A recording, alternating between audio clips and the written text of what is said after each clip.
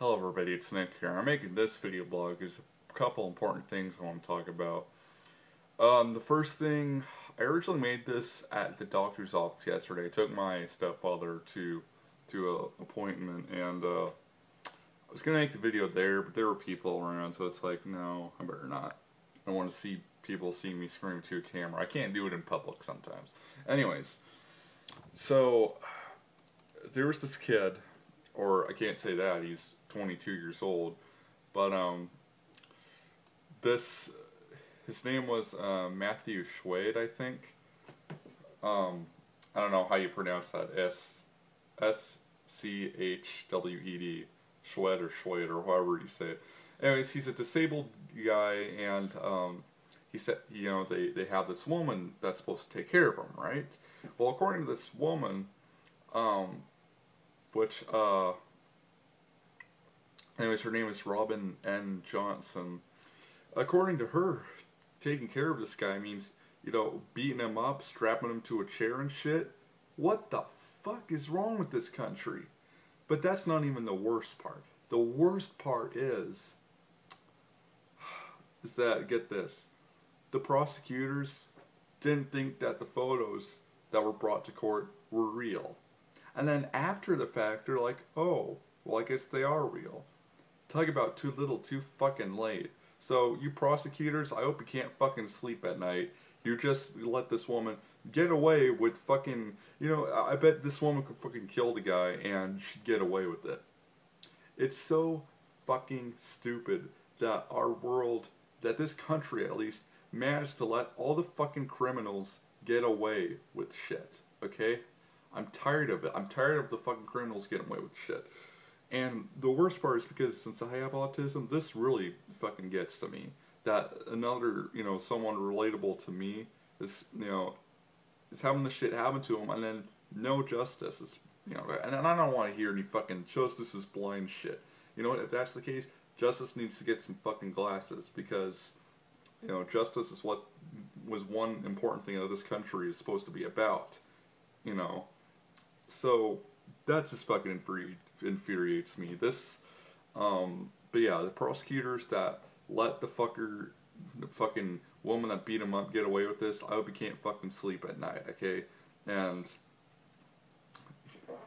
I heard on the radio, they're like, well, we don't fire people for making mistakes. And it's like, well, you probably better start, because this is, letting this kid fucking get beat up by this woman is ridiculous.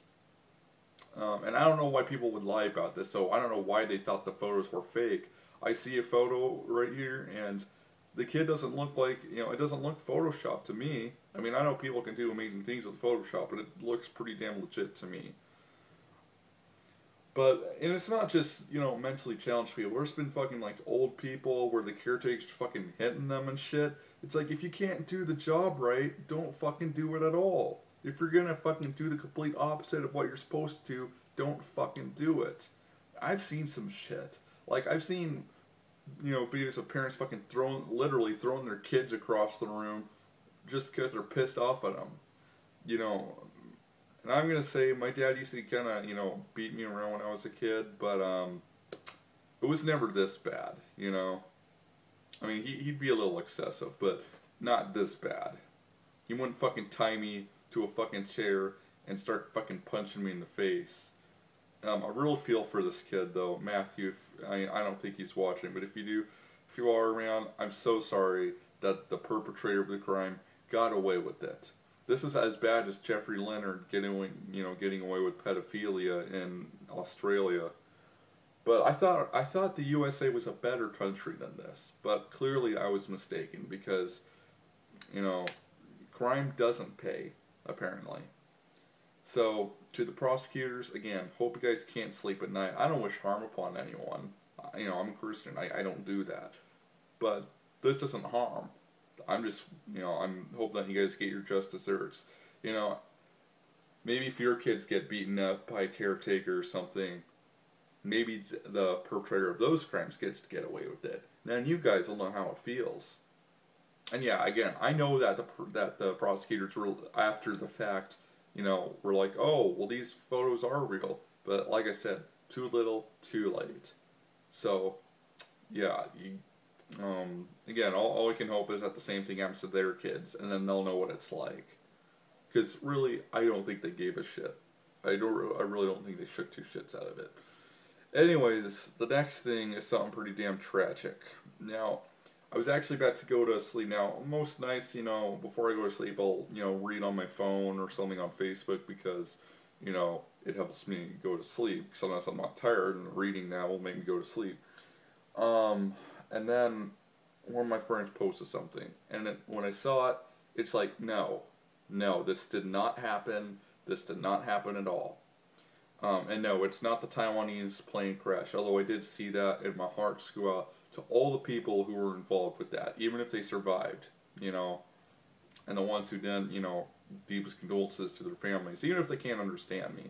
I hope, that it's pretty as painless as possible for them. But no, what happened was, so my friend posted something on Facebook, and it's like, no, because the subject that this was about, he's a friend of mine on Facebook, so I go to his Facebook page, and sure enough, Ray Petty, aka Ronch Fox, has passed away. He apparently had a very bad heart attack the other day, and, I'll be honest, I didn't really tune into his show that much.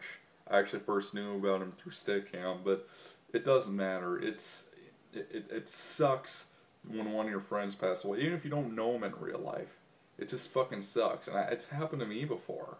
Earl Kress and John Medic, those are a couple of people that I was friends with on Facebook, never really talked to them, and then they die.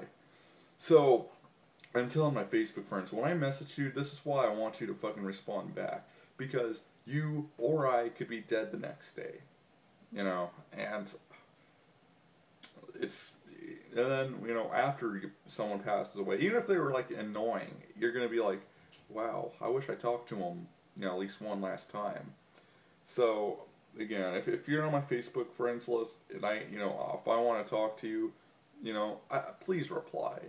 Because that's one reason. I just lost a fucking third friend on Facebook, and not through them removing me, it's through them fucking dying.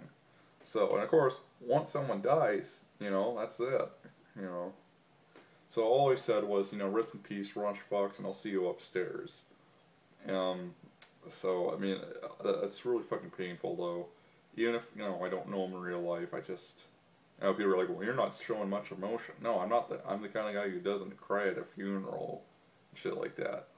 It's not because I'm sick, it's just, I don't know what it is. I really don't. But, anyways, rest in peace, man, Ray Petty. And I'll see you upstairs. I don't know when, hopefully it's later than sooner, but... And if you guys don't see a video for me in like a year, then I think it's safe to assume I'm dead. But that's another story. There's been YouTubers who've been gone away for like years and years, and then they come back like light years later, and they're like, oh yeah, I've just been busy. But no, I think I'd have time to make some videos here and there, even if I had a job or I was in college. But so again, rest in peace, Ray Petty. This sucks. Losing a friend, even if I don't know him in real life, it still sucks. I don't mean to change the subject to something not as important. Should talk about this first, but their Facebook screwed up the damn chat bar again, in case you didn't see. So now it just shows the pictures of your friends, and there's a green light next to it if they're online. Now, when you you hover your mouse over the friends list, then the thing pops up to normal. What the fuck? I don't know why I don't quit Facebook. Actually, I do know why. It's because I have friends on there that I want to get a hold of, and of course, Facebook is the only way they're on. I can get a hold of them. So that's one reason I'm on Facebook. So anyway, I don't know. Just shit's going on in the world, people.